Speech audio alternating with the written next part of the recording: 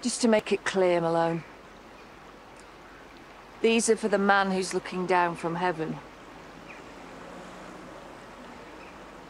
By way of an extremely inadequate apology, Richard, that you've been forced to share your grave with a piece of filth who's looking up. A man who's still wrecking lives, even as he burns in hell. After everything you've put Dawn through, I wish we'd buried you deeper. And I still don't trust you. I think you're not going to put us all through more.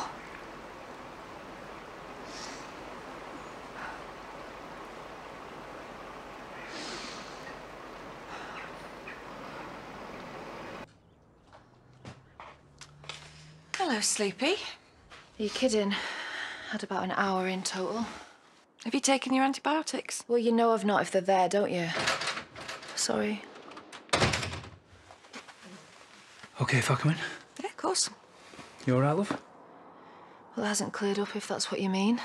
So, what now? I have to speak to everyone that I've slept with. So that takes up most of this year and into the next. And the best bit is, I get to speak to Billy and Ellis. Are you all right? Yeah, just my stomach's killing. I should have made sure I was OK. No arguments there. Maybe I should meet some of these blokes. Have a little chat. Oh, because that won't be at all mortifying. So you want whoever did this to get away with it? I did this, and I'm not getting away with it. This could have a massive impact on the rest of your life. Yes, Dad, that's kind of what I'm saying.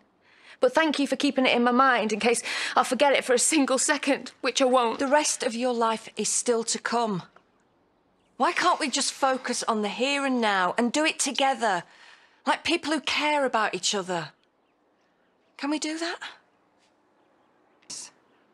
No. But... Are you going to tell them both together? What, and start World War III? I'll tell Billy first. He'll be the most disgusted and furious. Then telling Ellis will be like a walk in the park. Not. See ya.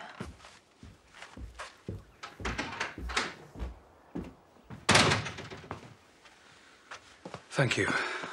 No bother. No, I appreciate it. The toilet will. I'll let anyone use it. How you were. I mean, with Dawn and me. Yeah.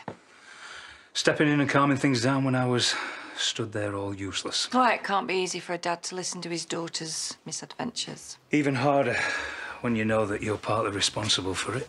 She's a grown-up. Who had a messed up childhood. I'm sorry about yesterday as well. Should have been you who took her to the hospital. I'm not her dad. Which is precisely why. In terms of significant others, you've been hers for the past couple of years. Everybody knows it. Yeah, well, perhaps we should have a chat at some point about who's who to whom and what the boundaries are. Sounds like a good idea. Yeah, but not right now. I'm busy. Close the door on your way out.